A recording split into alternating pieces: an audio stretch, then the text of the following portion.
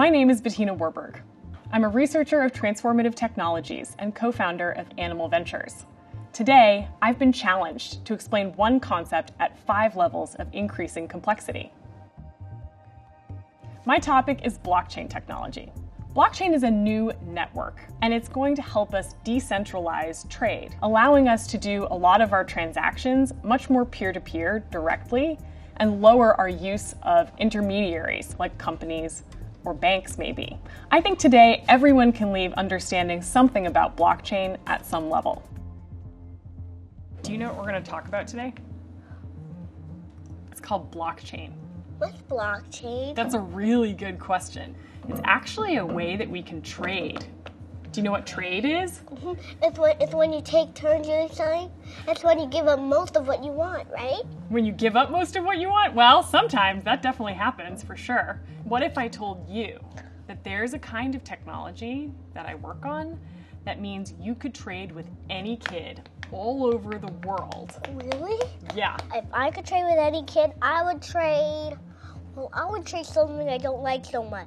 That's probably a good idea. Maybe somebody else likes it more than you do. So normally, when people trade, they have to go to the store or they have to know the person so that they can get what they asked for. With blockchain, you can make that exact same trade, but you don't need the store and you don't even necessarily need to know the other person. Really? So Ian, do you know what blockchain is? No. Have you ever traded or sold anything? Actually, I'm selling my computer on eBay right now. That's amazing. What made you decide to trade on eBay? Well, I've heard of it and I trust it a lot because they have like all of their guarantees, so I know that I'm gonna get money and the person's gonna get what they want. So what if I told you that blockchain technology is basically a tool where you can do the exact same thing, but it goes to you and I directly. You wouldn't need an eBay or a brand in between.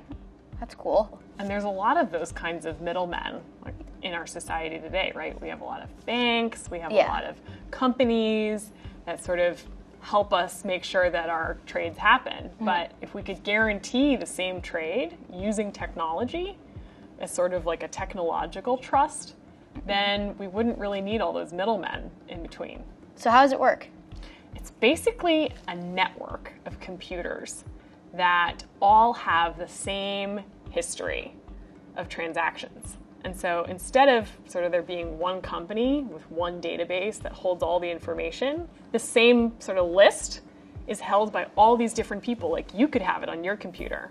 And then it gets validated by everyone, and basically that turns into the next part of the list. So it's sort of constantly updating itself. So like, how do you make sure that it's secure? So it uses cryptography, and that helps it basically encode all of the transactions. So you can't really see exactly what happened, but you know it happened because it's like a marker. So you could kind of like, I don't know, say you trade apples, but you would just see like random letters for it, so you wouldn't be able to like track it, I guess? Exactly. That's cool. So it's kind of this like really big ledger or accounting system for all sorts of things that get traded, but instead of being owned by one company, it's owned by everybody. That's cool. Yeah. We're going to talk about blockchain technology. Have you heard of blockchain? I've heard of the words blockchain, but I'm not sure I know what it is.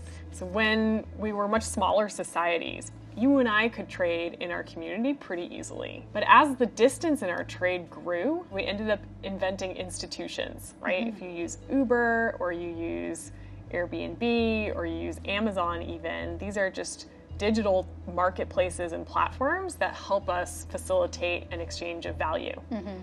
But today, we actually have a technology that allows us to trade one-to-one, but at scale, and it's called blockchain technology. There is some kind of interface for it. You could have an app, or you could use your computer to do it. But instead of there being a company in the middle, or what's helping you make that transaction, is a bunch of software code. Okay. And so it's being run by all of these different computers that have like a node. So they're all running the same software and guaranteeing your transactions as they happen. I mean, I would assume this technology is taking away business or activity from these middlemen? In some cases, yeah, it is. And a lot of people in the financial industry in particular are looking at it from the banking side of how do we use this technology to trade things like Bitcoin or other tokens that are easier to use instead of today's currency. You know, a lot of people think about blockchain as Bitcoin because it's sort of in the news a lot and it's this new cryptocurrency and it's kind of exciting, but we're actually seeing a lot more use cases for blockchain that aren't around the currency side. They're more around how do you take any asset and be able to trade that using this same technology. Is there a mechanism for verifying that person A is a legitimate seller or producer of the item?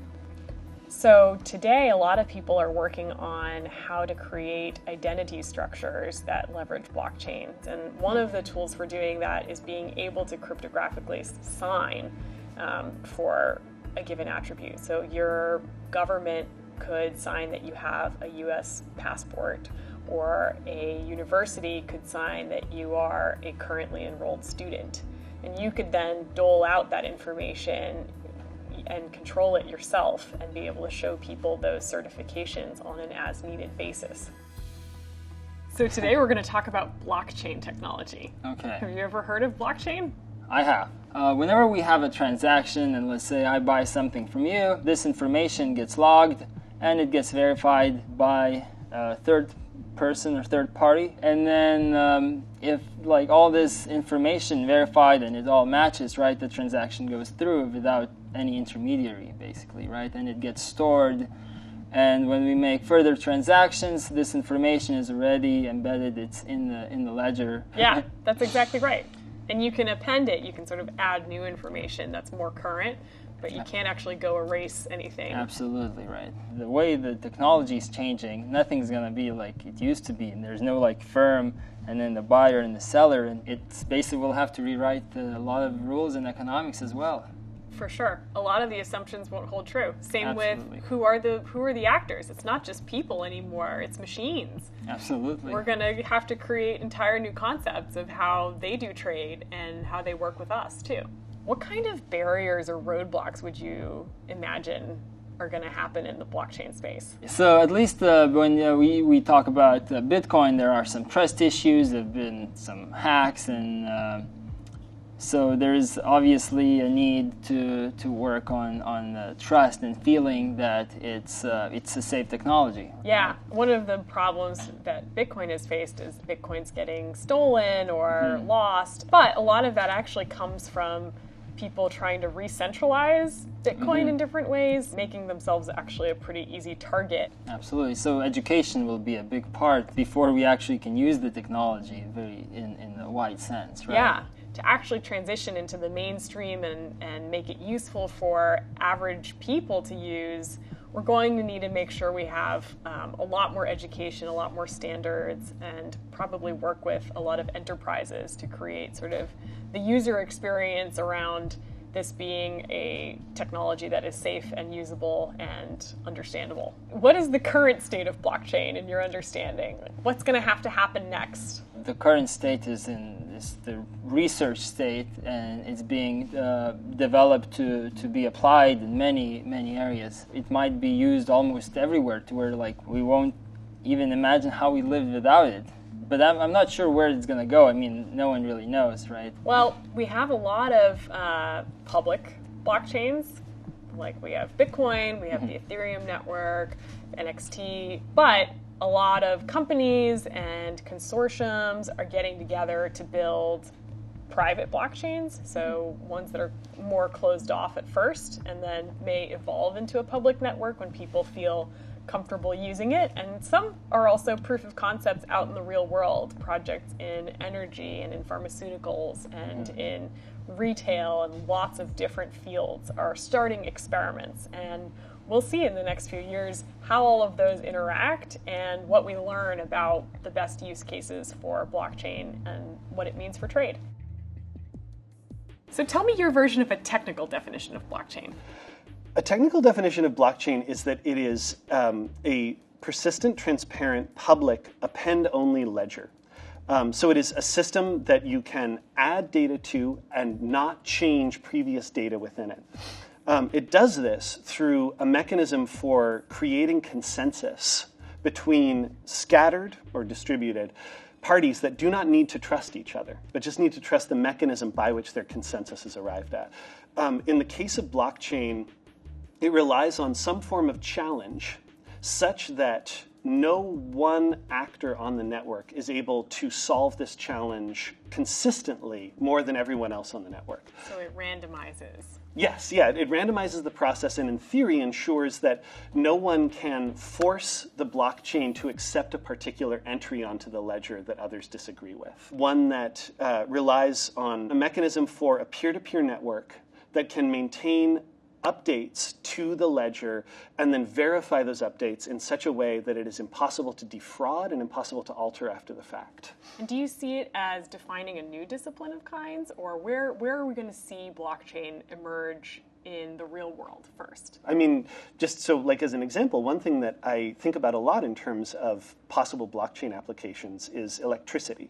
Right, the next generation of distributed smart grid technology, effectively. Sure, and people are working on that yes, already. Yeah, exactly. And it's this very fruitful area of research, and you can find yourself looking like 20 years out, right, where you have an enormous number like of electric cars.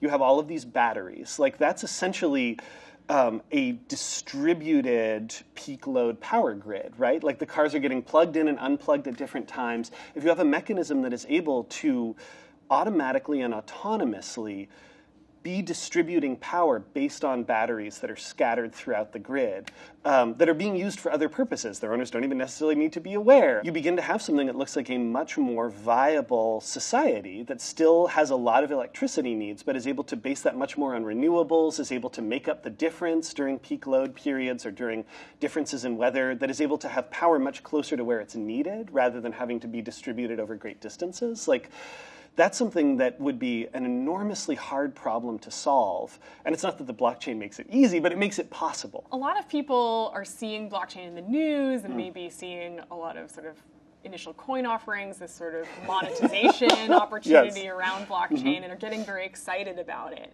Now, some of that excitement is real and should be encouraged, but some of it is also hype. How do you feel about the hype cycle around blockchain today? I'm glad you mentioned initial coin offerings because for me those really exemplify the sort of the problem that we're having at this exact moment. They are an idea with enormous potential significance down the road. However, the promise of the initial coin offering has been kind of hijacked into this string of like basically pump and dump scams or sort of desperate gold rush schemes. The faster that we can shift from this fantasy that it is going to make you rich in a sort of 1920s tulip bubble kind of way, is the sooner that we can get into people, honestly, and I mean this like with all the hope in the world, people being disappointed in blockchains. Like, oh, I didn't get rich. It's just being used now to make it easier to transact goods and services safely across borders. This isn't exciting at all. And then we'll see that like become part of the everyday infrastructure of the world in a way that I think will be very significant. But I think it is now almost every aspect of it that's connected with the concept of money is wildly overhyped. And it also creates a problem, which is people get a lot of excitement around it, and then they're waiting for the world to change, right? Where is this technology? Why haven't I seen anything change yet? And it's because we've had a lot of PR, a lot of proof of concept, but truthfully, this is more like a science, right? It will develop, it will take 5 years, it will take 10 years.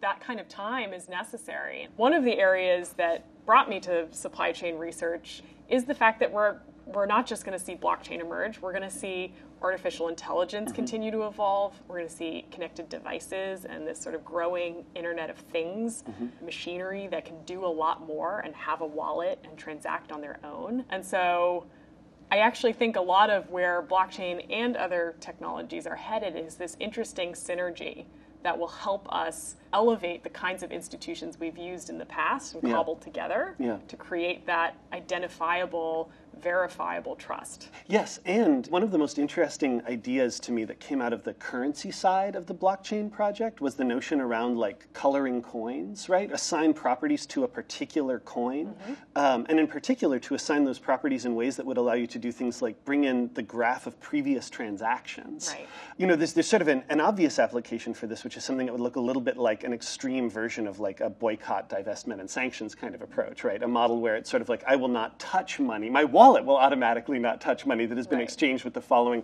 as a sort of very extreme way of cutting those things out. But there's also ways in which I think that could be applied to clearing out the entire logistics process of many kinds of bad actors. But trying to make a supply chain better in some ways relies a lot on whose version of better that is and exactly kind of what gets qualified, but also how that is quantified within, say, some kind of like smart contract system. There's multiple ways that I could see this backfiring, and one is the ways in which that is implemented, for example, leaving certain kinds of bad behavior untouched or unanalyzed. Or one that feels even more dire to me in some ways is creating an extremely inflexible, because human contracts, legal contracts, are actually very flexible. Like there's a lot of kind of room to move and renegotiate.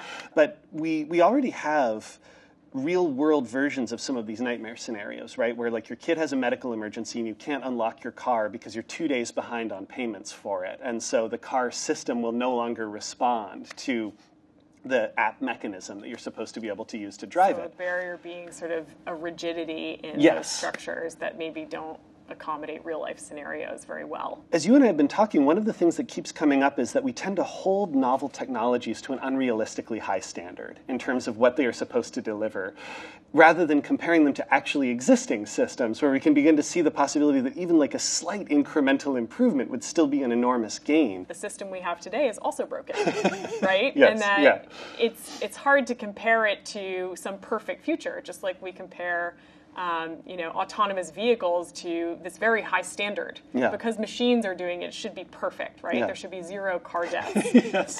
When you say, well, there's hundreds of thousands, millions of car deaths on the road due to human error today, I think we're in a similar place. We're going to see problems with this technology, and we are going to need to develop multiple kinds of standards that also have some flexibility. But it's going to also be a version, a system that allows us to fix some of the things that are broken today. Blockchain may sound complicated, but at its core, it's just another tool for humans and eventually robots and other kinds of identities to trade at scale and make that trade more decentralized. And it's part of our future, so it's important that people have these kinds of conversations and start to learn about it.